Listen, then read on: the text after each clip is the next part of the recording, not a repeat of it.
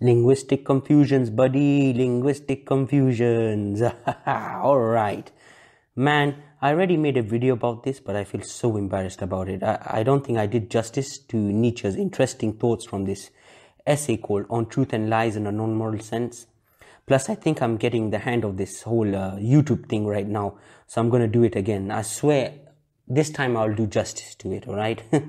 Obviously, we're going to use the essay that he wrote called On Truth and Lies in a Non-Moral Sense to explain his thoughts. It's a lesser known piece of work by Nietzsche and highly unappreciated. And it's honestly one of the most mind-blowing essays I have ever read. I have even included a link in the description for anyone that wants to read it.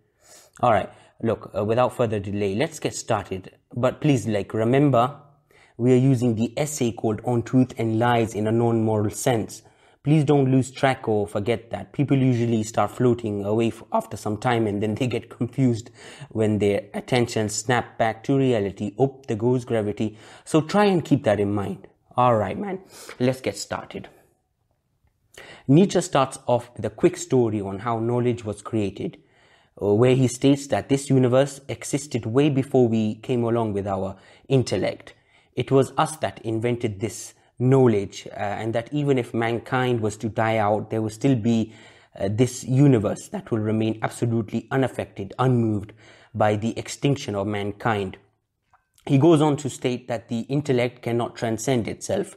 It has no mission to lead beyond human life. So straight off the bat, you get Nietzsche slicing your head off. Then he goes on to state that the intellect operates out of protection to cheat man into believing that he has some important position in the universe. But of course, that is something he lacks. So we could say that we are worthless people. You, me, and your grandma. We think we are important people, but honestly, it's just our minds playing games with us. In true honesty, we all suck equally. If we didn't exist, the world would still exist and it wouldn't be affected directly by our non-existence. But one thing remains true: I love you and you love me, and we can be a big happy family.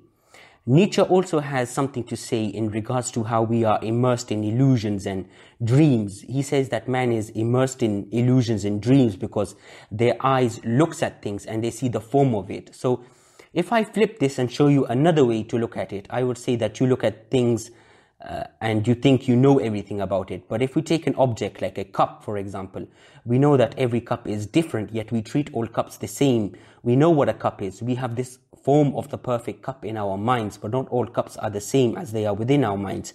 We treat things as things in themselves. We attach the properties of certain things that have been blurred in our intuition to these objects. The reality of our minds is different to the reality of our external world, yet we allow the two to mix.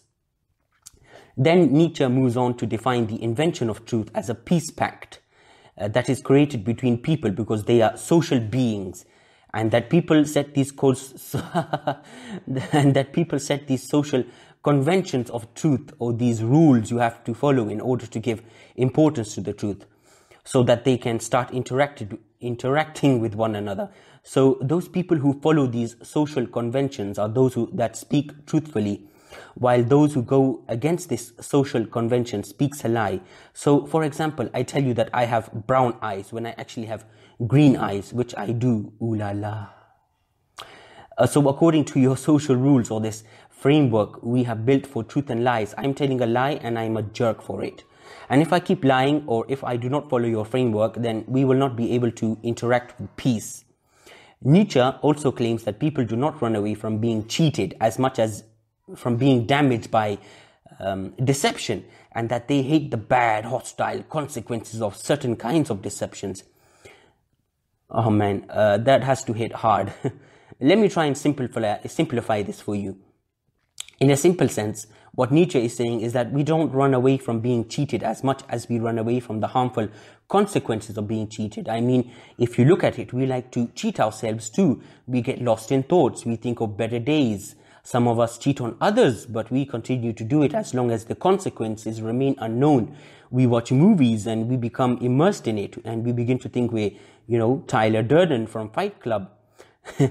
So we like to be cheated. We don't always run away from it, but we run away from the harmful things brought about from being cheated. Then Nietzsche also claims that language is lacking in truth because words are merely imperfect metaphors for a unique stimulus. Nietzsche suggests that there can be no universal objective truth and that language is too weak and imperfect to ever communicate the total truth. Let's say that, I love you.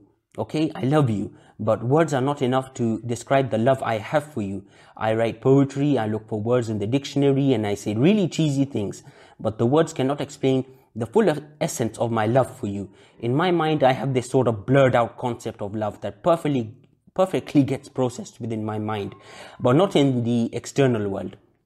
Language is lacking in truth. My love cannot be defined in this absolute perfect sense to you. So what is truth to Nietzsche?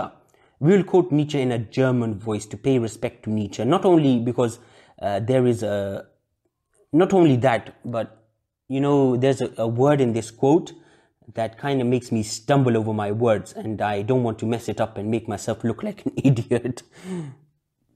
What, then, is truth?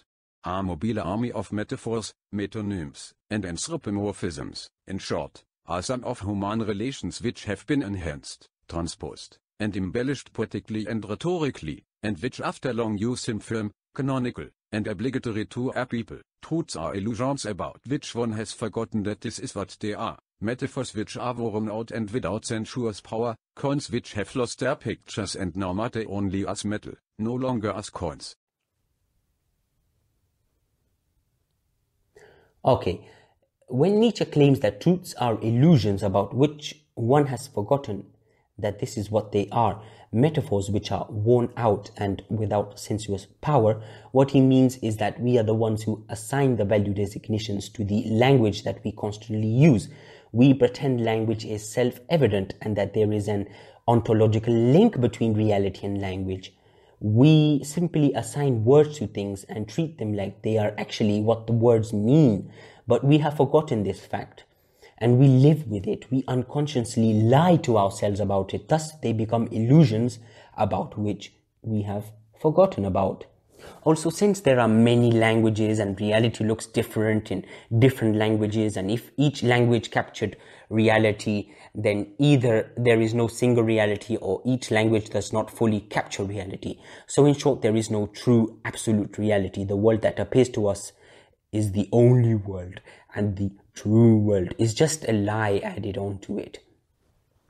Nietzsche also states that the drive towards the formation of metaphors is the fundamental human drive, and that it has not been truly vanquished, and that it had constructed this new realm and channel for its activity, and that it finds this in myth and art generally.